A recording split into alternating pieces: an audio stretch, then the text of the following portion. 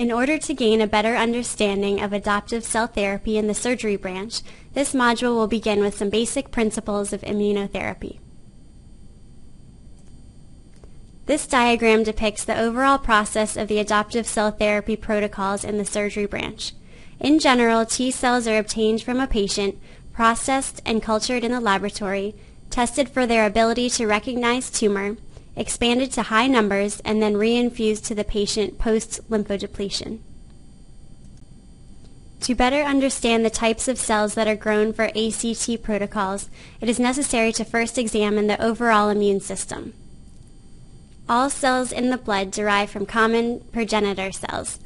The process of producing new blood cells is called hematopoiesis. Each cell type serves a specific and critical function. B cells, T cells, and NK cells are all derived from a common lymphocyte precursor, or CLP, and make up our cellular immune system.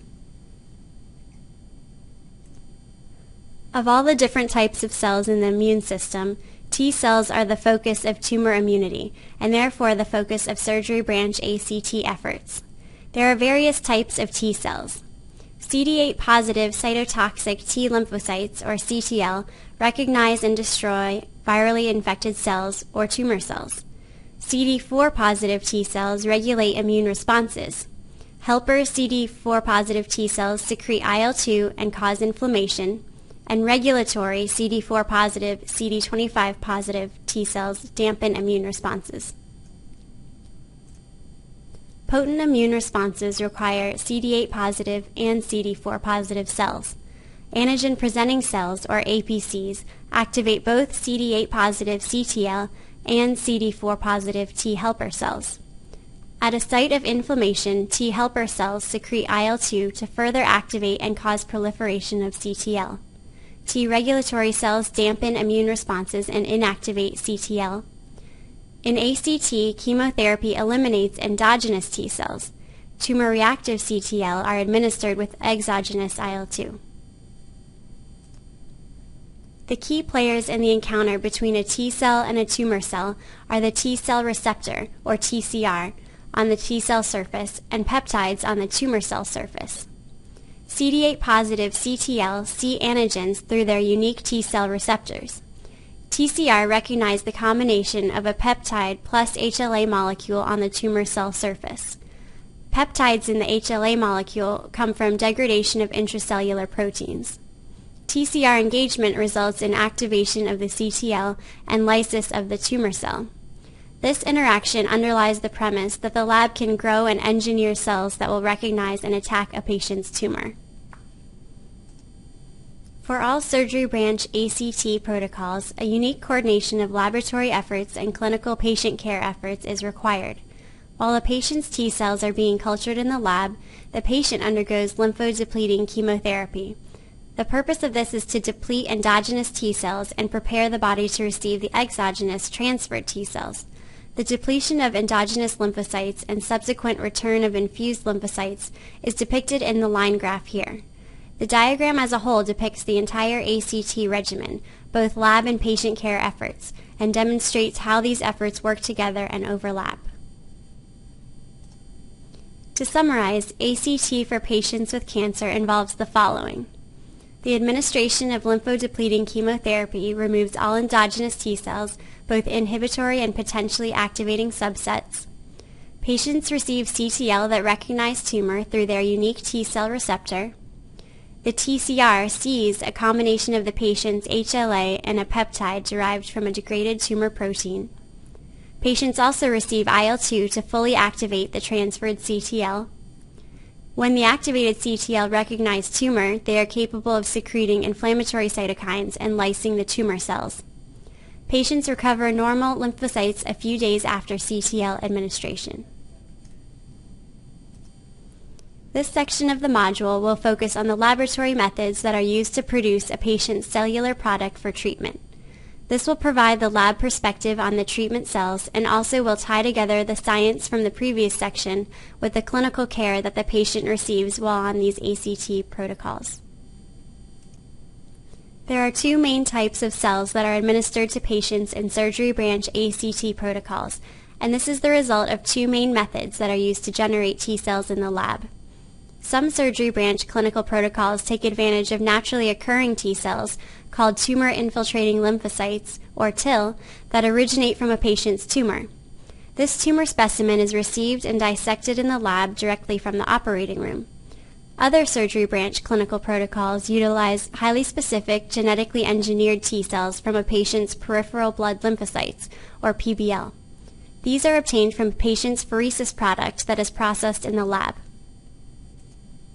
For TIL protocols, all HLA types are eligible. As previously mentioned, growing TIL requires surgical resection of a tumor specimen. Once obtained and dissected in the lab, multiple types of independent cultures are initiated for TIL. The TIL are grown in high-dose IL-2 until they reach sufficient cell number to test and to potentially start a treatment protocol. The second main type of ACT protocols involves TCR transduced PBL. The patients accrued to these protocols must be HLA-A2. A pheresis is required from the patients in order to start their cultures in the lab. Using a retrovirus vector, an engineered T cell receptor, or TCR, is inserted into the genome of the patient's cells. The cells are now transduced. This new TCR will be expressed on the surface of the T cell and will allow it to find and recognize the patient's tumor cells. Once the cells have expanded sufficiently in vitro, they must be tested for tumor recognition. This is the case for all T cells grown in the lab, both TIL and PBL. All T cells, TIL and PBL, undergo rigorous testing for tumor recognition.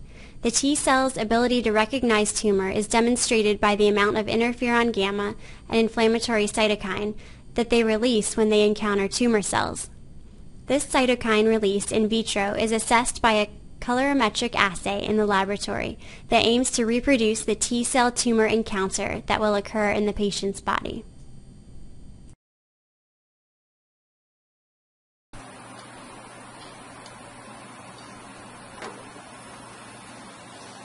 The first step of ACT in the lab is identifying T cells that recognize and attack a patient's tumor. And because each patient's treatment is a unique medicine, identifying T cells that recognize tumor is critical. T cells that are from genetically engineered PBL recognize targets expressed on all melanoma tumors. In contrast, TIL that originate from patient's own tumor can recognize some of these shared targets or targets on their unique tumor. In both methods, the T cells are tested in highly controlled experiments. They are placed together in a plate with tumor cells from previously established melanoma cell lines or with samples of tumor cells from their own tumor.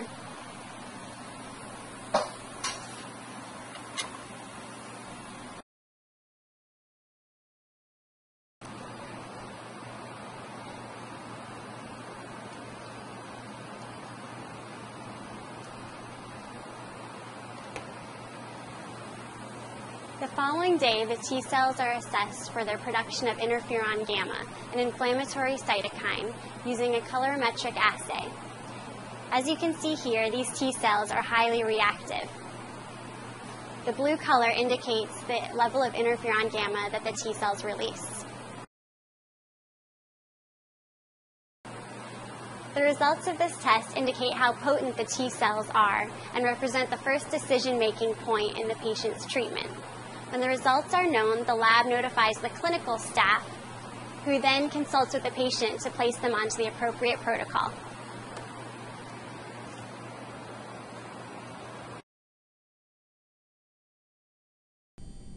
Once the patient has been placed onto a protocol, the patient's TIL or PBL undergo a REP in the lab. The goal of a REP, or rapid expansion protocol, is to significantly expand the number of tumor-reactive T cells in vitro. In a REP, the T cells are cultured in flasks and bags in a specialized medium for cell growth containing interleukin-2. The REP is conducted in a special clean room laboratory under good manufacturing practices to ensure a safe treatment product. The result is a more than 1,000-fold expansion in cell number in 14 days.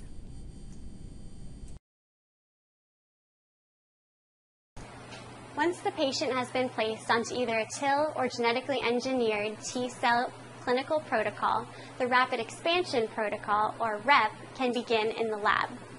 Over the course of this 2-week process, the T cells are expanded over 1,000-fold in a highly controlled manner to produce a safe and unique final product.